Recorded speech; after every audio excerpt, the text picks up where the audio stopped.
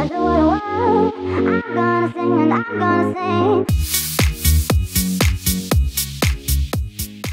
That was Automation 101. Host got rebooted and device started doing its thing ASAP. And it was done via a notification feature called ClickID.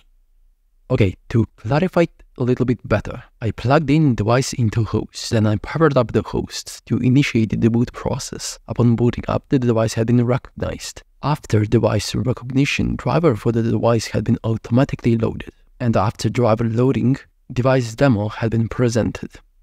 Now, I'll perform deep dive in order to explain each topic I just brought up, and I'll kick off with the last one. If you want to run some simple code after OS boot sequence, you make script, and you insert your code into this script. I chose Python because with fewer lines of code, you can perform a lot. And let's put efficiency aside for now. Let's scroll down a bit. Okay, this is more acceptable. This script will display pictures, but it needs to find those pictures, right? Now I'll be focusing on display functionality. Let's page up a little bit. This part of the script is all about Linux-based graphical tool, which is called Frame Buffer Image Viewer. What does it do? It displays actual images on a display device by utilizing FBI or Frame Buffer Image Viewer command. Okay, let's get back to the main logic of this script. Displaying an image, checked.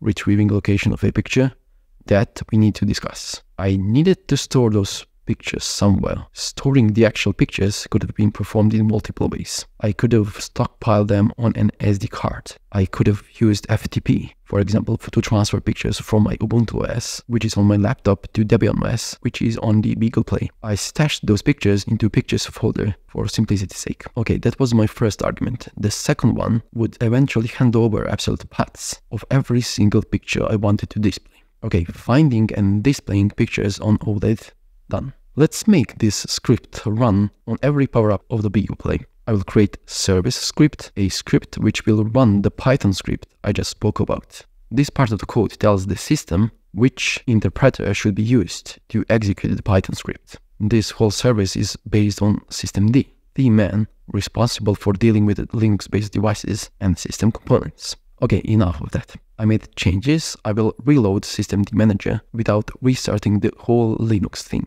Next up, I will enable this service to start on each boot process of Debian OS. Starting this service, obviously.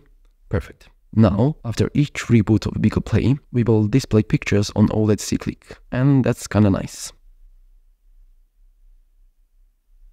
You have to ask yourself, how is this whole automation process feasible?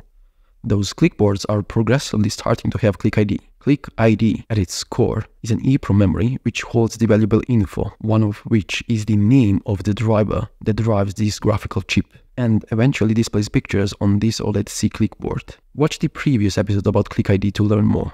Okay, I can summarize. This clickboard is all about graphics. By listing content of the graphics folder, two entities are shown to me. Frame Buffer Console, the module that supports writing graphical things on a display, and the Frame Buffer 0 device that represents the Frame Buffer hardware itself. Now I will intentionally remove this clickboard and retry this command once again. Shutting down the BeaglePlay, then removing OLED C clickboard from the BeaglePlay, then powering up the board and performing the ls command, the list command, once again. This is what I get. Only the fbcon module, fb0 device, didn't load.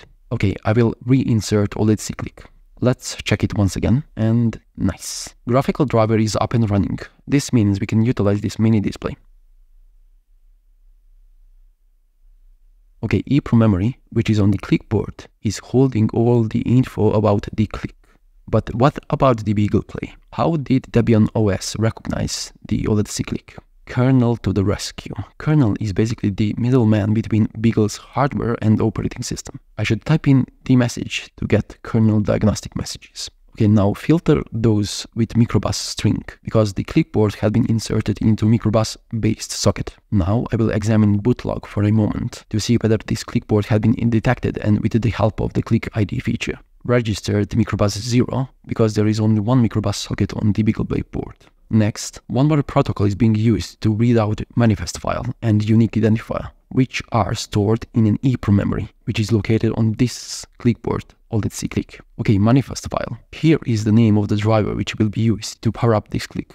it says SSD 1351. From the output that kernel retrieved, I'm able to conclude this clipboard or its C-click uses SSD 1351 driver logic, and I can confirm this fact by visiting official web page of this clipboard. Yep, it says SSD 1351 is the chip, the graphical controller which controls this tiny OLED screen. And finally, protocol. It says 11, which in ClickID manifest terminology is SPI protocol. SPI is needed for this SSD 1351 to be successfully communicated with.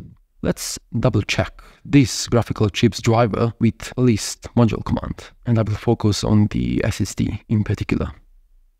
Nice. Okay, this clipboard has been successfully recognized, and this OLED click is now ready to perform its duty. Boot process, you say? Yep, this host is utilizing operating system, as you already witnessed. How to log in into it? I'll provide two solutions. Solution number 1, SSH into BeaglePlay. What are the steps? Okay, let's perform them. For the secure shell, I needed IP address for connecting to BeaglePlay. I'll be writing down IP address show command in my laptop's terminal window to analyze network adapters which are physically installed on my laptop.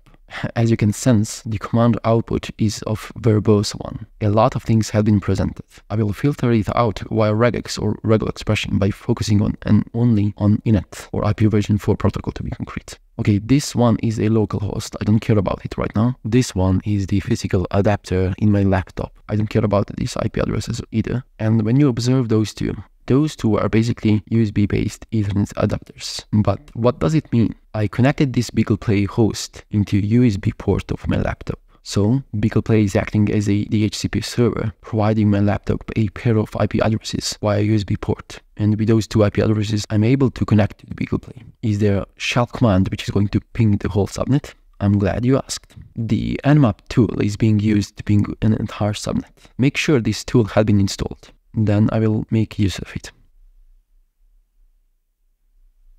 I can filter it down a little bit by selecting the subnet mask, capturing only 3 octets, and excluding hosts which are down. And I've been presented with only 2 lines, 2 IP addresses, which are in the up and running state. One of them belongs to my laptop's network card, which actually means the other one belongs to BeaglePlay. Let's connect to it. I will use terminal, you can use PuTTY, it doesn't really matter.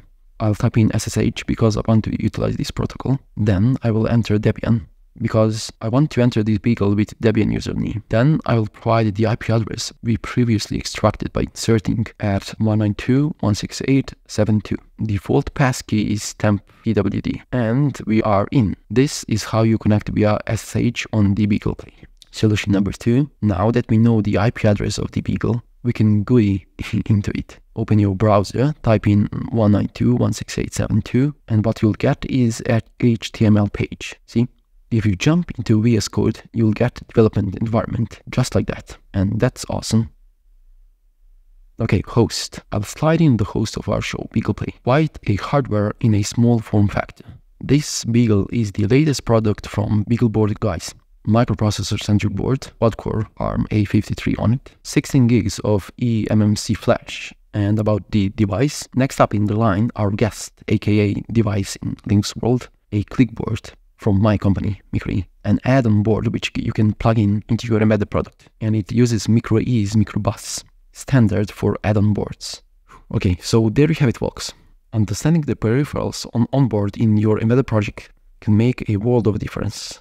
Until next time, happy coding and may your embedded projects thrive with newfound awareness.